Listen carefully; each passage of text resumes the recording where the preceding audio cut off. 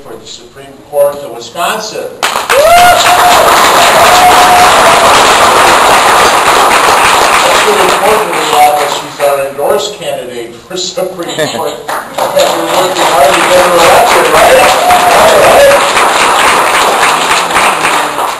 You know, when you look at a candidate, you know, especially for Supreme Court, especially in these political times and everything that's going on in politics, you got to consider a couple of things. One is, you know, what are a person's credentials in terms of her understanding of the law and her conduct as a judge.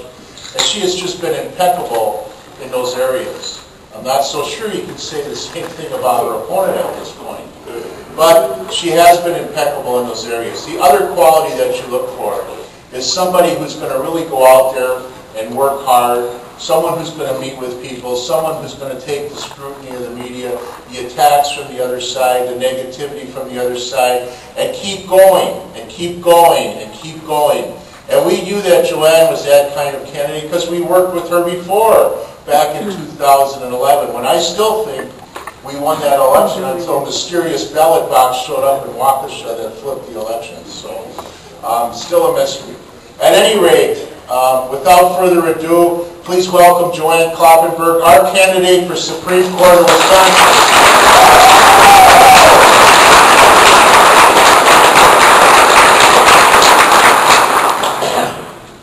Not quite as tall. Thank you so much for the opportunity to speak with you. It is an honor. All of you who go above and beyond every day to serve working families in your communities.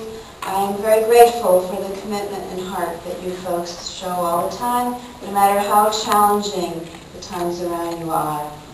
Well, it is true that about 5 years ago, all of you were working hard with me, with our hearts full of hope for a court that would work for all of us.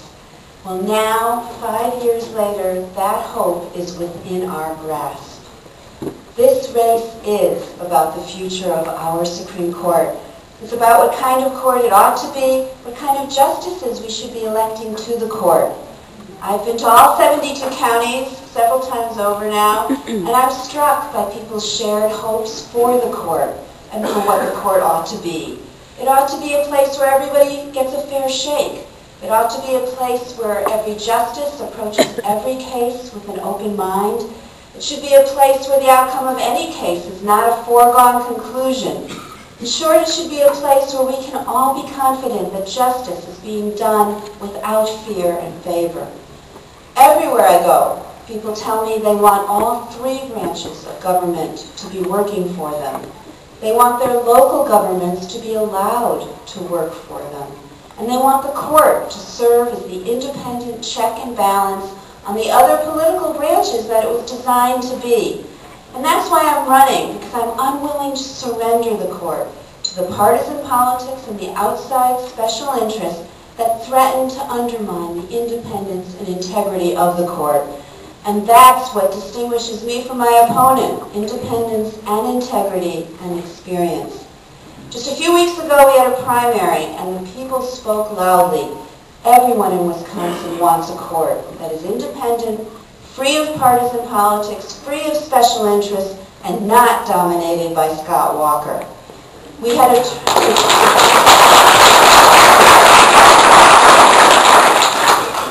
tremendous turnout with me and Rebecca Bradley essentially tied. And when you add the voters for Judge Joe Donald and the voters for me, 55% of the people who voted for change on our Supreme Court. And I'm honored to have Judge Joe Donald's endorsement.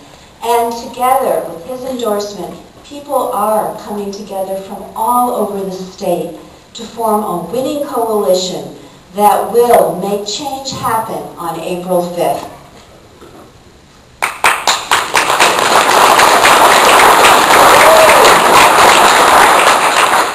Every candidate says they'll be independent and impartial when they get on the bench. The challenge for voters is to determine who is most likely to deliver on that promise. And you can tell by how we got where we are. And I'll spend a few moments to tell you how I got where I am. I was elected to the Court of Appeals in 2012. In the 3.5 years since, I have issued hundreds of written decisions in all different areas of law that show me to be an independent, fair, impartial, thoughtful, and principled appellate court judge. I'm one of 16 judges on the Court of Appeals. Statewide, the Court of Appeals handles about 3,000 cases a year. I'm the presiding judge in my district, District 4, which sits in Madison, but we get cases from all over the state. I have great respect for my colleagues, even though we don't always agree, and I'm honored they chose me to be the presiding judge in my district. Before I was elected to the Court of Appeals, I was an Assistant Attorney General of the Department of Justice for 23 years. I was hired by Republican Attorney General Don Hanaway by acing the civil service exam, which we don't have anymore, and I served under 4 attorneys general from both political parties. I represented the interests of the people of Wisconsin in circuit courts around the state and argued many times in the Court of Appeals and the Supreme Court. And I should note that in those 23 years, I saw many oral arguments, my own, my colleagues. I brought law students to see the oral arguments throughout each semester, and never once did I see a justice leave in the middle of oral argument. I practice in many different areas of law: constitutional law, administrative law, appellate law, environmental law. I've prosecuted a lot of cases to help keep our air and water clean. Before I went to law school, I served in the Peace Corps in Botswana and Africa, planning and obtaining international financing for rural development projects around the country. Returned to the States, started the Federal Nutrition Program for women, infants, and children in 2 poor rural counties in upstate New York, and then moved to Madison in 1985, where I lived in the same house and raised our 3 kids. I went to law school right away with the 2 oldest of those kids, paid my tuition by teaching legal writing, interned for Justice Shirley Abrahamson while I was at law school, graduated with honors and awards, clerked for Chief Judge Barbara Crabb in the federal court for a little over a year before joining the Department of Justice. The difference between how I got where I am and how my opponent got where she is could not be clearer. Rebecca Bradley was appointed 3 times to 3 judgeships in 3 years by Governor Walker. She owes her judicial career to Governor Walker. I owe my judicial career to the people of Wisconsin. Governor Walker appointed her first to the Milwaukee County Circuit Court, then the Court of Appeals just last May, after she'd spent a little over 2 years in Children's Court. And then he made the very political decision to appoint her to the Supreme Court in October of last year, when she was an announced candidate for an open seat. That fast-track series of appointments indicates that it was politics, not qualifications, that got her to the court. She has a very partisan background that she's brought with her into this campaign and onto the court. She was a member of the Republican National Lawyers Association, continues to be an active member of the Federalist Society, which was established by Justice Scalia to nurture very conservative, extremely conservative, right-wing jurists and lawyers around the country. The Republican Party is helping to pay for her campaign financing and operations, and she left oral arguments a week ago or so to go make a campaign speech to Wisconsin Manufacturers and Commerce, which is a big money special interest with very close ties to Governor Walker. Our supporter of Rebecca Bradley's, Rick Essenberg, wrote to the governor saying, Rebecca can expect to receive the strong support of conservatives. She has paid her dues. That will not be ignored. And paying your dues to conservative causes is not a qualification for service on our Supreme Court. Rebecca Bradley was caught on tape talking about her friends running ads for her in 2013 when she ran after she was first appointed to the Milwaukee County Circuit Court. And sure enough, Club for Growth put in $167,000 to help her win a very tight election. Her friends put in almost $1 million worth of ads before the primary supporting her candidacy, and they're back at it again. And they are, this is the Wisconsin Alliance for Reform, associated with the Koch brothers, Club for Growth, and Governor Walker. They will try to distort my record. About things, they're trying to label me. And groups that don't have the facts or want to hide the facts resort to labels. The facts are that I am the only candidate with a proven track record as a fair, independent, thoughtful, and principled appellate court judge. I'm the only candidate with a truly nonpartisan background. I'm the only candidate with superior judicial and legal qualifications. And I'm the only candidate who has spent my career standing up for all of the people of Wisconsin. My opponent simply has not done any of those.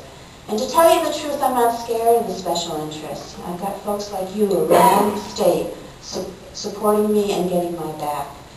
I have spent my career standing up to special interests and partisan politics, and I'm not going to stop now. And I do need all of you to stand with me against the politics as usual that don't belong in our court, and against the influence of big moneyed special interests that don't have to disclose their donors, that want the court to work for them, not for the people of Wisconsin.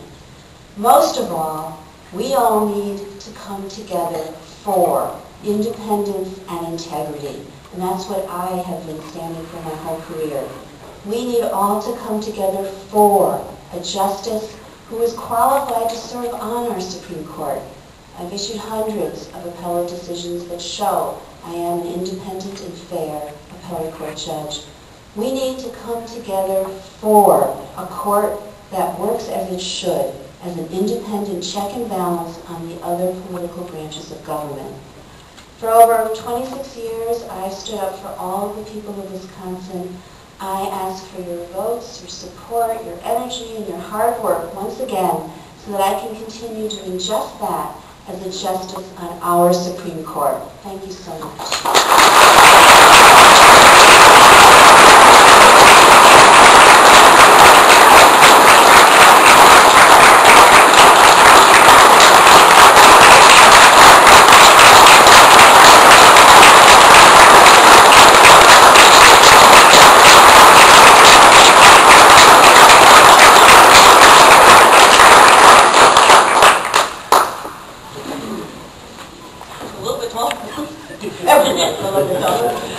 It could be done about the GOP age limit.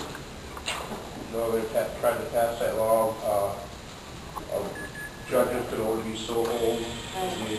I don't think it's right. I don't agree with it. But. Right. I think the best protection right now is there are some conservative justices who are getting up there in age. But the question was about efforts to set a retirement age for judges and justices. The Constitution does authorize the legislature to do that. The legislature has never done it. They were thinking about doing it a year or so ago, and it didn't go anywhere. I don't think right now that's something that is on anybody's priority list.